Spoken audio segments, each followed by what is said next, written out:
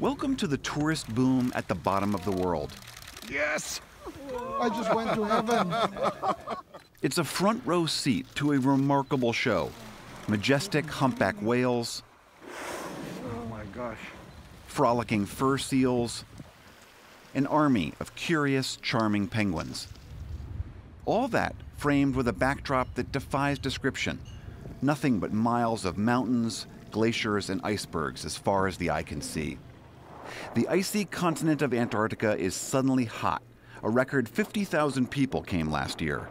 GQ magazine recently said, now is the time to go. The New York Times said, forget Times Square, ring in the new year right here. The main attraction of the area is just, it's a place where people are irrelevant. People just don't count. You're coming here purely as a visitor. You have no other impact.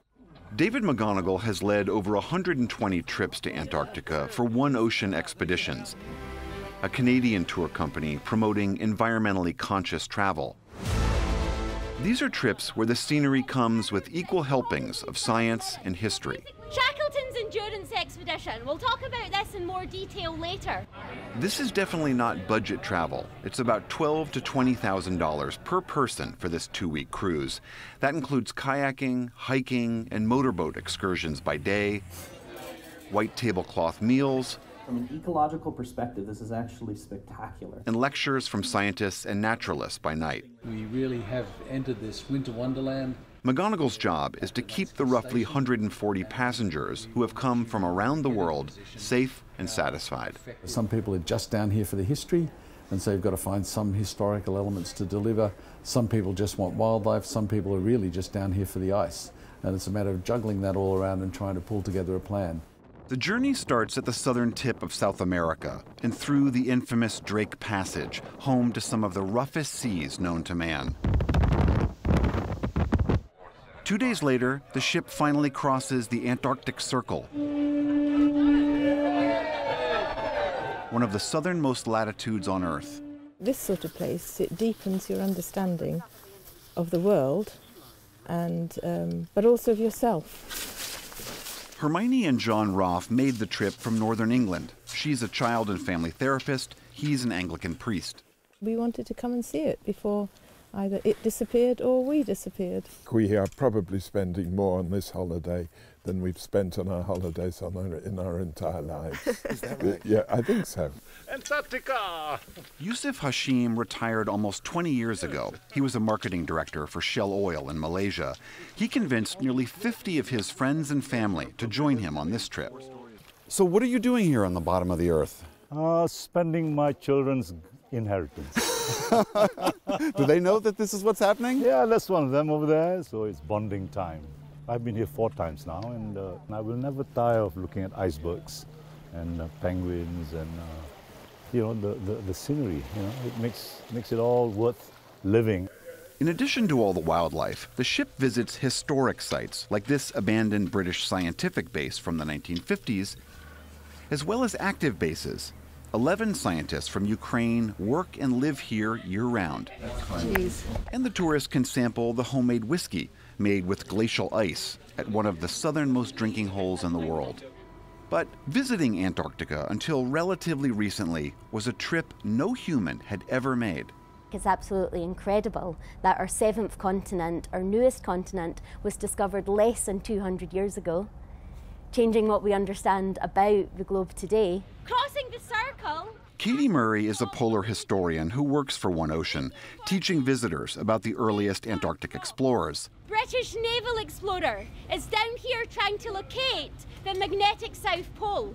Like Britain's James Cook, or the ill-fated race to the South Pole in 1911 between Robert Falcon Scott and Roald Amundsen. Or perhaps the most famous Antarctic adventure story, Ernest Shackleton's dramatic Endurance voyage several years later. We talked with Murray in the ship's movie theater. It's quite incredible, actually, that 100 years after the heroic age, just over 100 years since Scott and the Polar Party died on their return from the South Pole, and you've got these great stories of endurance and suffering, we can now come to Antarctica effectively for fun. This record number of tourists coming here has been growing steadily since the 1980s, when just a few thousand made the trip every year. When the Soviet Union collapsed, the Soviet fleet of ice-strengthened vessels became available, and people realised they could actually charter those and bring those down. And that was what started the whole rush in the 1990s. Today, more and more tour companies are rolling out new fleets of luxury ice-strengthened ships capable of navigating the icy waters here. But the arrival of more and more visitors to Antarctica is also leading to concerns about their impact on this pristine ecosystem. Antarctica is really the world's last great wilderness. There's no permanent human population there. It's a continent that is for nature. And I think that's a really important symbol because, so many other places where human civilization has spread to, we have destroyed the environment.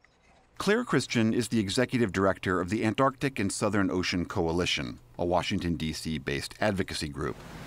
She believes tourism has so far been a force for good, galvanizing people to care about a continent that is thousands of miles from their homes. Right now, tourists only visit the Antarctic Peninsula because it's the most accessible and most scenic part of the continent. But Christian notes this is also a region stressed by climate change. So how many more visitors can the region handle? Right now, we may not be able to see a lot of effects, but if you suddenly have a sharp increase in the number of people who are visiting a small colony every day, that might start to have an impact. Remember, Antarctica has no government. No nation runs this place. And currently, all tour groups are governed by a strict but voluntary set of regulations. For example, only one ship at a time is allowed at designated sites. There are rules about how many people can go ashore and how close they can get to wildlife.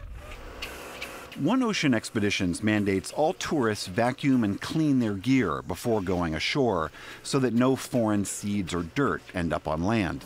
All returning gear gets a similar scrub every day. But invasive species have already taken hold. This moss is from the Arctic. A trace amount somehow made the 12,000-mile trip. And there are also concerns about wildlife. 2 of the 3 penguin species on the peninsula are in decline. Researchers believe it's being driven in part by a warming environment. Given that, are all these humans an added stress? You see all that reddish-brown material on the ground behind me? That's all penguin guano, or penguin poop. And not only does it make this whole area have a very unique aroma, but scientists have been measuring the stress hormones that are released into guano at places where tourists show up and at places where tourists never go. And for the penguins so far, at least, it does not seem that the presence of tourism is causing them any problems. Andrea Raya-Ray is a conservation biologist based in Ushuaia, Argentina, a city where the bulk of all Antarctic tourism begins. Raya-Ray says that while tourism is showing little impact thus far, she worries about the estimated 40% growth in the industry.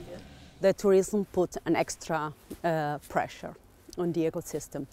1 ship, it's okay, 2, okay, 3, but 10 at the same time pointing at them, it's stressful. It's also a concern shared by those within the tourism industry. It's going to be more a matter of just how do you manage the numbers when there's just nowhere left to go and you've got more ships coming down. As for visitors like John and Hermione Roth, they feel incredibly lucky to have seen the wonders of Antarctica up close. But they admit they're worried about their own impact. There is a growth of tourism that does leave a mark. However careful we are, it leaves a mark. And so it's a very difficult balance. I mean, I'm really thrilled that we've come, but I hope not too many more people will come.